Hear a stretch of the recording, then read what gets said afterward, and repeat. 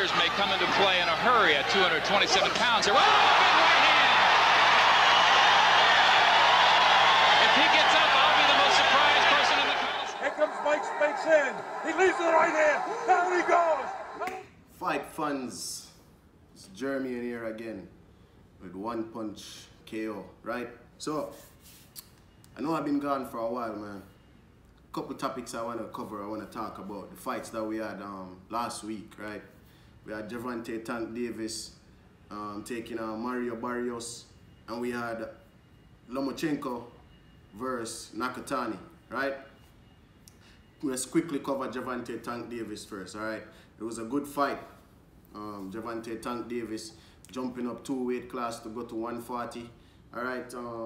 Even though Mario Barrios, here's the thing, right? Even though Mario Barrios is not an elite fighter, he's not one of the, the big names that we know about. But then again, I'm still gonna give Tank Davis his credit for jumping up to 140 to fight this guy, right? Because last time he fought a 126 pounder that moved up to 130, and people were saying, oh, Leo Santa Cruz is too small. That's why Tank Davis knocking these guys out, because he's fighting smaller guys. Which I find funny, to be honest, because Tank Davis is 5'5". He started at 126 pounds. Now I know he's more stocky, he's more built, but still, he started his weight division at 126 pounds. So when people criticize him for fighting smaller guys, when he's 5'5" himself, I don't really get it, But that's another topic, right? So either way, he fought Leo Santa Cruz. People didn't give him that credit, so he jumped up to 140. He fought a bigger guy, 5'11", right? Big 140 pounder, and he knocked him out. Knocked him down 3 times. Knocked him down in the 8th round and then finished him off in the 11th, right? And yet still, people don't give him any credit for that.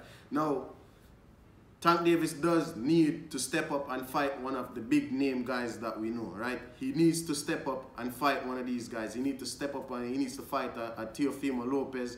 He needs to fight Devin Haney.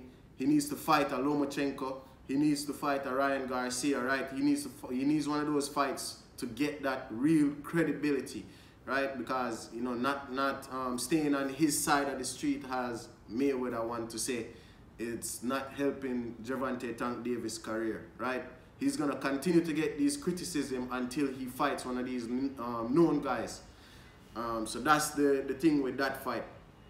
But as far as what I saw in the fight, I mean, yeah, it was a good fight. It was Mario Barrios made a good account of himself, better than what I thought. He won some rounds, but Tank Davis finished it off after Mayweather went over there and kind of give him a heads up, like, hey, on some people's scorecards you are down.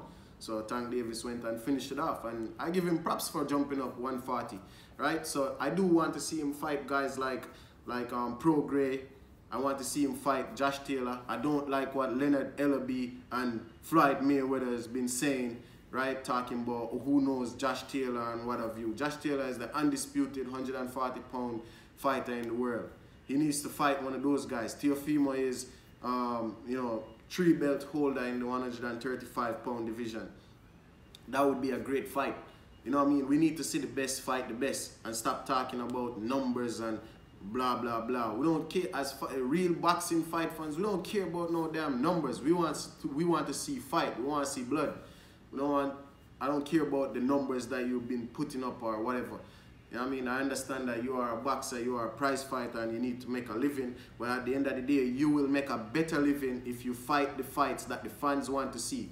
You know what I mean? A lot of fans are not going to pay $75 to watch a fight between Gervanta Tank Davis and Mario Barrios. Just plain and simple. People don't want that fight. A lot of people will pay for Ryan Garcia versus Tank Davis. A lot of people will pay for Tank Davis versus Lomachenko. Tank Davis versus Devin Haney. That's the fights. These fights will be multi-million-dollar fights, but they are being really short-sighted with it, and they're protecting that O. And that's the reason why Tank Davis will continue to get criticism no matter what he do in the boxing world if he's not fighting a main challenger, right? Now, when it comes to Lomachenko, Lomachenko is back, people. Lomachenko is back. He absolutely demolished Nakatani. And Nakatani is nothing to sneeze at. Nakatani is a big 135 pounder, right? He's probably the biggest guy at 135 pounds right now. 5'10", right? He knocked out Felix Verdejo, right? He gave Teofimo Lopez hell. Teofimo Lopez don't want to fight that guy again, right? He gave Teofimo Lopez hell and he knocked out Verdejo, right? He's a hell of a fight for anybody, and Lomachenko just demolished him, right? For the whole entire duration of the fight, Nakatani just had no answer. And so that pushed me to believe what Lomachenko said. I do believe what Lomachenko said when, you know, about his shoulder injury and everything like that. I don't like that he made that excuse, because at the end of the day, you know that you had a shoulder injury. You chose to fight because you had that confidence in your talent that you could still win the fight. You chose to fight. Nobody forced you to get in the ring when you are not 100% healthy. So once you lose, you don't have no excuse. You can't blame it on your shoulder or anything like that. I do believe you had a shoulder injury and it caused you to not want to throw the punches in the Teofimo Lopez fight.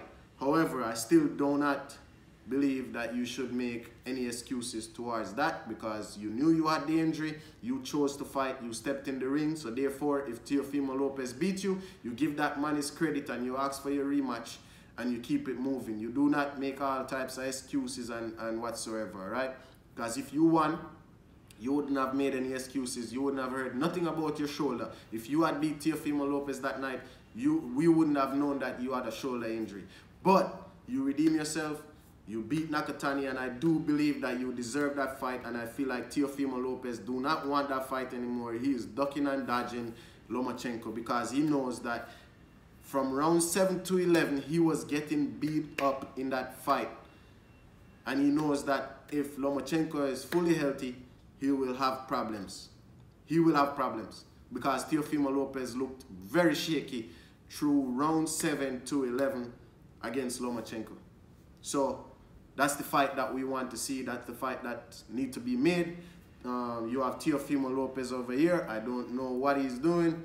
I won't speculate when somebody said they have COVID-19, you know, but it's kind of shaky, man. They've been postponing this fight 3 times already against Kambosos. I'm starting to believe that what Tank Davis says is true, like, is whether it's he's not getting them ticket sales, or, you know, Teofimo Lopez is having trouble making that weight at 135, and he needs to move up to 140 ASAP, because I feel like that's the case. I said I wasn't going to speculate, but here I go speculating. I don't feel like he had COVID-19. I feel like he's just having trouble squeezing into a 135-pound frame right now, right? He's having trouble making that weight, and also not good ticket sales, because nobody wants to see no Teofimo Lopez versus no George Kambosos. It might turn out to be a good fight, but again, it's the same thing with Tank Davis. It's the same thing with Teofimo Lopez. We want to see you fight those named guys. We want to see you fight Devon Haney. Devon Haney has the WBC belt, and you out here trying to call yourself undisputed, but you are not undisputed. You need to fight Devon Haney before you leave 135 pounds, and you need to give Lomachenko his rematch, all right? Nobody wants to see no George Kambosos Jr. right now. I'm sorry to say. You know, all respect to George Kambosos Jr., but that's just how it is, right? So I feel like Teofimo Lopez is having trouble making the weight. Lomachenko made a good account of himself against Nakatani, and I do believe that he defeats Lopez in the rematch.